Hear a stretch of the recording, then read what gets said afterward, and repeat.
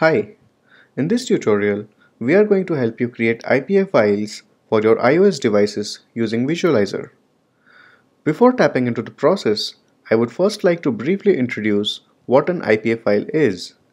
An IPA file is the iPhone application archive that gets installed on your iOS device. This is the executable file which is finally submitted to App Store or used for enterprise distribution.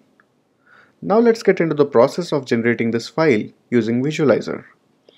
The process of IPA generation is a bit lengthier than the process of APK generation, and it comes with a set of prerequisites.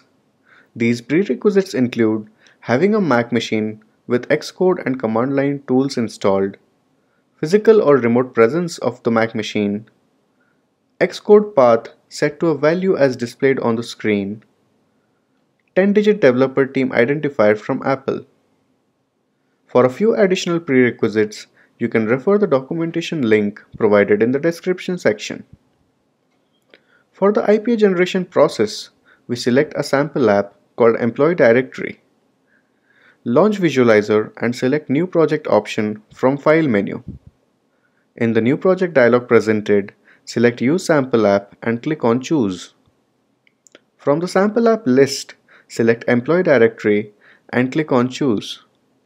This will start importing the Employee Directory project into your Visualizer workspace. This process might take some time.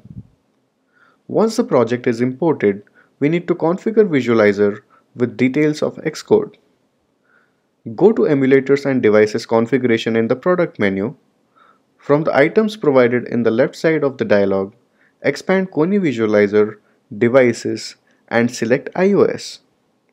In the dialog box, click on Fetch Xcode Details button.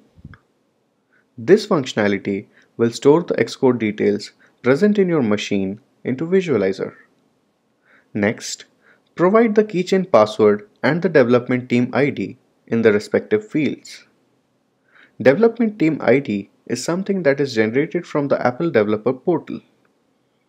In the portal, under Membership tab, you can find the team ID.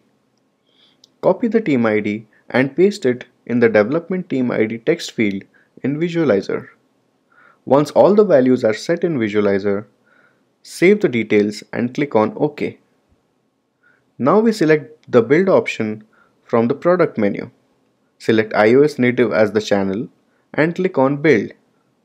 This will prepare the Visualizer build for IPA generation. Once the process completes, we generate the IPA by going to product menu, launch emulator, iPhone, and generate IPA. The IPA generation process starts and Visualizer internally launches Xcode. Xcode is the tool that actually generates the IPA file and redirects it back to Visualizer. You can go back to Visualizer and check the progress of IPA generation in Visualizer console. Once the IPA is generated, Visualizer notifies you of the same using an alert. You can go to the Visualizer console and find out the location of the generated IPA. Click on the local path in Visualizer console to open Finder at the containing folder for the IPA. You can locate the employee directory.ipa file there.